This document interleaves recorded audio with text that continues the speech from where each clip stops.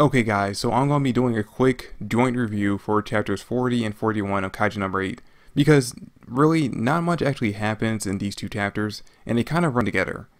Anyway, jumping right into chapter 40, it picks up right after the first division killed that giant kaiju in chapter 39, and Narumi's freaking out because even though he killed the kaiju, all the attention in the news and the media are going straight to Mina, who wasn't even involved in the fight.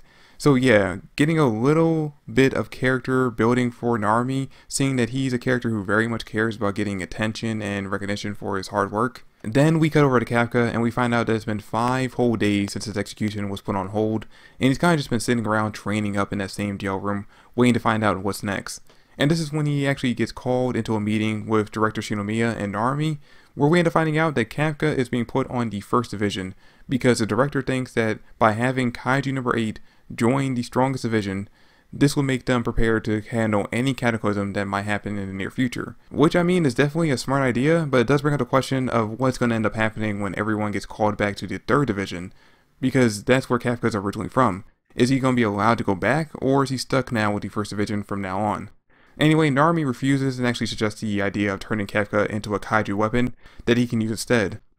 Which also brings up the question of whether or not the weapon he's currently using is actually a kaiju weapon, because I mean, it was never confirmed to be one in the last chapter, but at the same time, we did already have the statement made when Kikuru was getting her weapon that only captains and I believe vice captains are able to get the kaiju weapons, and considering that Narumi is the strongest captain, you would assume that he already has a kaiju weapon as well. But again, him asking to have Kafka turned into a weapon kind of suggests that maybe he doesn't have one. Anyway, yeah, Narumi actually tries to refuse having Kafka join the first division, but then Director Shinomiya gives a speech that makes him change his mind. And this is actually such a great speech that I actually want to read it off and make sure I get it right word for word. So I'm actually going to read it from my phone. Alright, so basically what he ends up saying is, "We made strides day by day to overcome numerous kaiju cataclysms. However, the kaiju continue to undergo unknown evolutions. With major cataclysms, when arrogance tells you that everything is under control, they occur in a way that flips your perception on their head. We must also come to evolve Narumi." And basically what Director Shinomiya is saying is that Narumi thinks that he is so strong that he can take on any kaiju threat that might come at him. But what he doesn't realize is that eventually, with how the kaiju are constantly evolving, there's going to be a kaiju that he runs into that he can't take on, but at least by himself anyway. And when he runs into that kaiju, it's going to flip his reality on his head, and he's going to basically just fall apart, like every arrogant character in anime and manga do. So when that happens, he's going to need Kafka as his backup to basically make sure that everyone can stay safe and that they can still protect the world by being the strongest division. So yeah, with that speech and with Kafka showing how determined he is to protect humanity as a kaiju, Narumi decides to let Kafka join the squad, but he tells him that if he holds him back or shows that he's a traitor in any way, he would not hesitate to kill him and turn him into a suit. Then jumping into chapter 41, it starts with a giant hole opening up in the middle of Japan's Shinagawa Ward, and these giant locust-like kaiju come storming out of it. Then we cut over to Narumi begging Kikuru for money, and her getting mad at him for having the nerve to ask her to borrow money after blowing his entire paycheck on junk and dodging her request to train with him.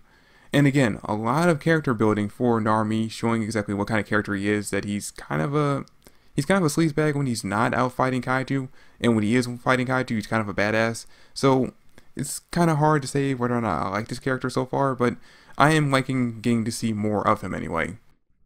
Anyway, while the two of them are arguing, the vice captain tells them that there's another kaiju threat underway, and then we actually get to see the entire division suit up, which introduces us to 3 new characters who we don't actually get to see who they are or what their names are just yet in this chapter. We do get the names for 2 of them, but because of the fact that they're platoon leaders and Narumi's talking to them while they're on the field through his headset, we don't actually get to put faces to names. Then we cut back over to the Shinagawa Ward and we see people are evacuating into shelters, but 2 kids, a little boy and his little sister, get left behind because the little girl's leg is actually injured.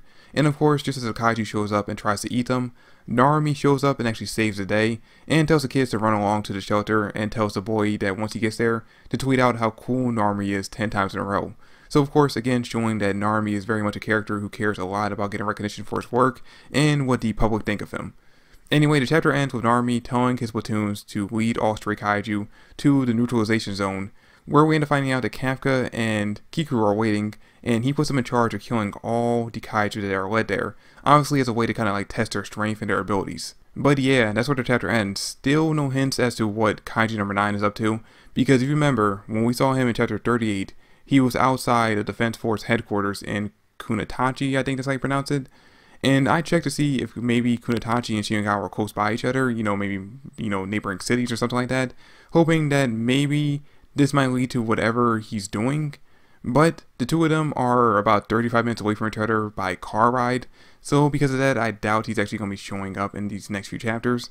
Although, that being said, we don't know how much time has passed since the last time we saw him and what he's been up to.